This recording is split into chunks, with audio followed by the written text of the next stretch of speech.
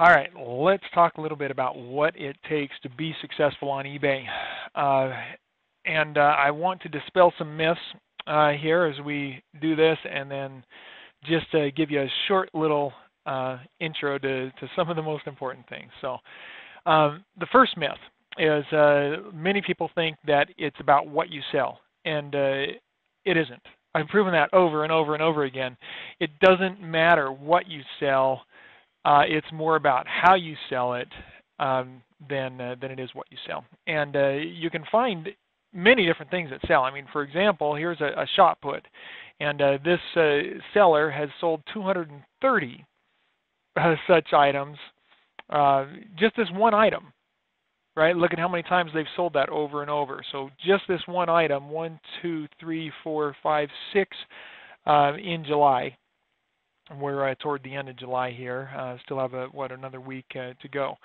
And in June they sold 1, 2, 3, 4, 5, 6, 7 of that one item, right?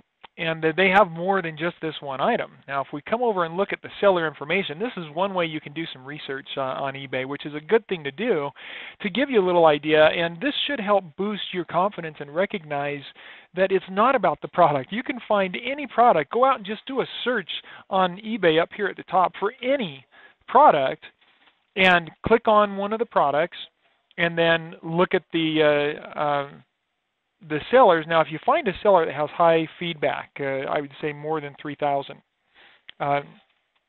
Sometimes you'll have pretty active sellers with less than that, but the higher it is, most likely the more they've got for sale, or the longer they've been on eBay.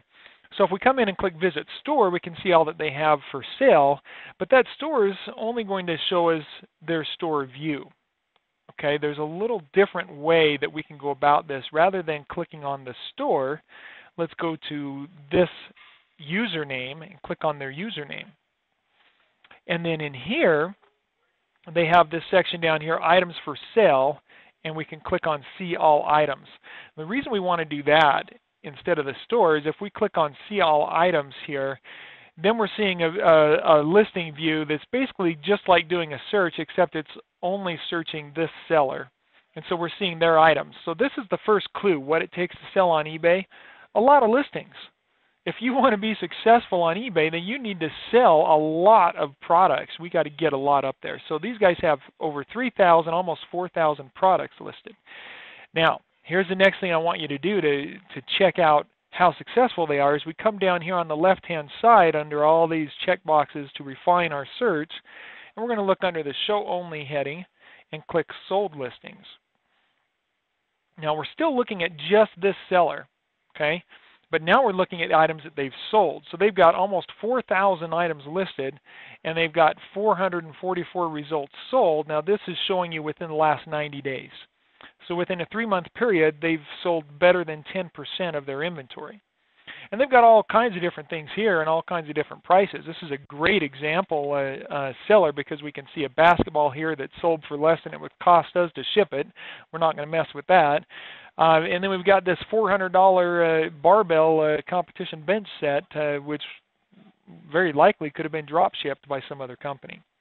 And then many other products that they have here. Now, it does look like they have kind of a niche focused on track and field, sports, and fitness type products. Nothing wrong with that. But you could take every single one of these products and go out and find it selling for all kinds of different prices. In fact, why don't we do that? If we look at this McGregor football, so we'll just copy that right there. We'll do a search for it on eBay. And just general eBay, there are 14 active results for that. Here's one right there for $6.45, probably our seller we were looking at. Oh, look at that. There's one for a couple dollars more. Here's one for almost $15, $14, 14.5 bucks there. And so we've got price ranges all over the place. There's a $17.23 price there. Now, we've got our general search here. If we come over here again and look, we can see that we do have different prices on sold items. So there's that $14.54. So one sold for $14.54, even though another sold for $6.45, and even one for $4 here. Okay.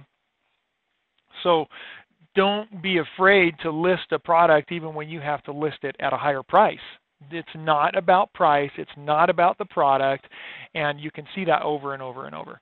So more important is volume of listings. If you want to sell 100 items a month, then you better plan on having 1,000 items listed.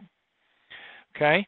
Now this can change depending on how you are listing items. If you're doing brand new items and you're sourcing them from somebody, especially if you're sourcing from somebody who's going to ship for you, then your profit margin is probably going to be a lot lower. These guys may only be making pennies on each of these listings that they're doing, but they're making up for it in volume, supposedly, right? When I do my sales, I sell items that are more of a surplus nature. I can buy them extremely cheap, and then I can not only compete on price, but also with my keywords and placement. And even then, I sell products that are at ridiculous prices. In fact, let me give you just a quick look at this. So this is my eBay page, and if we look at items that I've sold recently, so these items, honestly, they cost me less than $1 a piece. Okay, these shot puts, and I've sold those over and over. This item right here cost me about $1. And so that's what surplus buying will do for you. You know, if you can mark up your price even 10 times, let alone 20 or 30 times, I mean it's huge, right? So the profits are great. But here's a great example. This is an item that cost me about 10 cents a piece for these, and I sold 2 of them for $12. And out of this listing, I've sold this twice so far. Okay. So just a great example, random item. It's an Allen key, a hex key for crying out loud. When you find a few items like that, it may take a while before that sells. I don't sell those every day, but every time I do sell them, I'm making as much money as it costs me to buy 100 of them or 1,000 of them. Okay? And so it's huge profits. So there are different strategies, and if you want to succeed on eBay, no matter what, if you want to make this a business, the first thing is you've got to plan on listing a lot of items. Now, I currently have just under 200 items listed with the surplus strategy, and I'm selling items every day, making between $500 to $1,000 a week.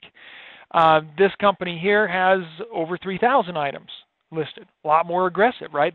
They may be doing this full time, likely have employees that are doing the work for them and packaging and shipping things for them.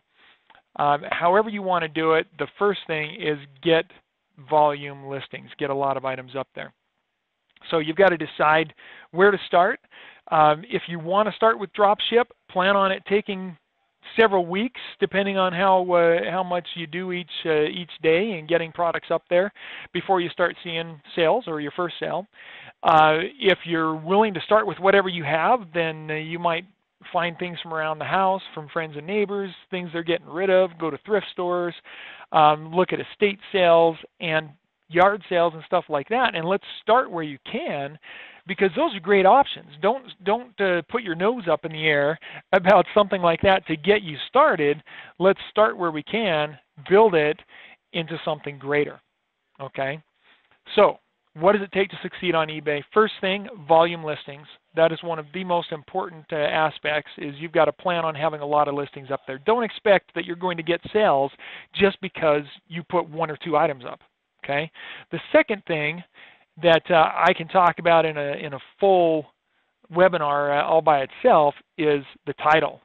These guys are not doing the best title that they could. You want to fill up that title. You've got 80 characters, use them all. Use all 80 characters and use valuable keywords. Don't use wasted words like look, must read, buy now. Don't use those wasted words. Use words that relate to the product. Okay? So we want to find keywords that others are using that have sold similar products. So again, we can do a search for anything.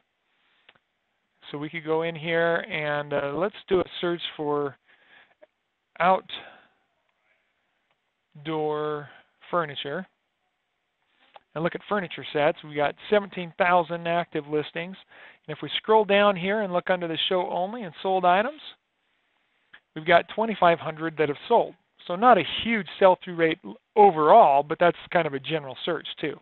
If we narrow it down to something more specific, we'll see better numbers. But if you look down through this at those that have actually sold, you're going to see a very consistent pattern of long titles. Okay? These long titles, and look at the keywords too. These aren't wasted keywords. These are all keywords that people will use to try and find that product. Use the best keywords you can. If you're wondering what keywords to use and how to build out your title, well, just do a search for 2 or 3 keywords like I've done here, and then look at sold listings, not just the listed items, but the sold items, and look at the keywords they're using for similar items. Does it fit with yours? If so, use it. So I hope that helps to get you excited about eBay and let you see some of the beginning tips. It's not about what you sell, it's about how you sell it. And the number of items that you get up there, that's what's going to help you build a business.